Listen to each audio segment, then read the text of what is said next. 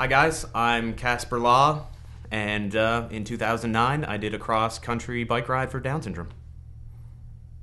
I did the largest national fundraiser ever for Down syndrome. I made a website called peacebethejourney.ca, made a Facebook group, started blogging. I grew up with my cousin who has Down syndrome, and he's the inspiration for the trip. And then along the way, everybody I meet, they've overcome, huge obstacles, and they have to deal with lack of funding and a lack of education, and the parents are, trying so hard, and they form little groups. So, I always said the kids are the heroes because the kids are doing amazing things. So my idea was I'm a normal guy on a bike doing something for the superheroes.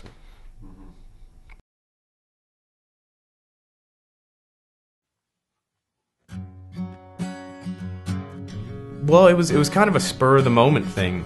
My mother's always been really supportive, and she knows she calls me a free spirit, and she said I should go backpack through Europe, and so that was a kind of idea, and I thought, well, why go to Europe when I haven't seen a lot of my own country? So I wanted to see Canada for what it was, and there's no better way than on a bike. The physical challenge, it was no big deal. It's a bike ride. A little bit windy, a little bit cold, wet. Keep going.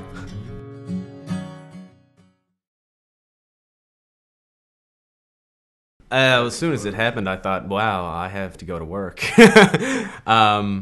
I was told yesterday that I had some kind of interview thing, and I was kind of thrown for a loop. And then I drive a van all day, which I hate because I've offered to do it on a bike, but a van holds a lot more water than a bike. And I think way too much. So I'm thinking to myself, I'm like, there's no way they'd call for an interview, a year and a half afterwards. So I confronted my mother, and I asked her why she was lying to me. And I didn't bring anything specific up, so she kept going with it. It was really good. I'd try to do it again and do it on a larger scale. I'd like to get in contact with all the smaller branches and the large Canadian Down Syndrome Society, try and get them to work together. Give out red suits to everybody. Make an army of genies. No, I think this is a great opportunity because that's the same idea, the mask, and that's why I wore the helmet the entire way. I never took it off. I tried to do interviews with it. I rappelled down a building for Easter seals, and I tried to keep with that's the superhero thing. And it was not a story focused on me. It was a story focused on the kids. I was just trying to create a medium and trying to get people to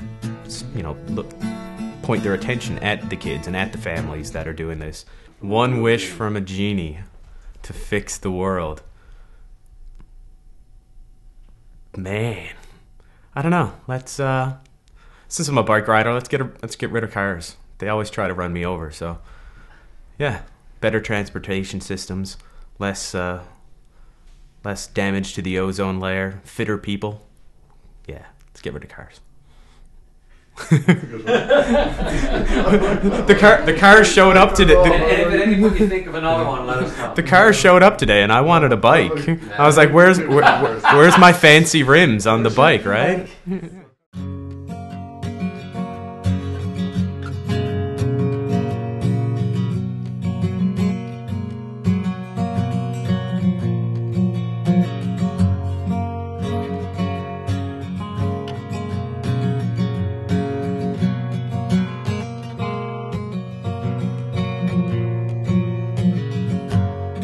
Air that I breathe flows so easily, and still I choose to believe they're not watching me. Broken sleep,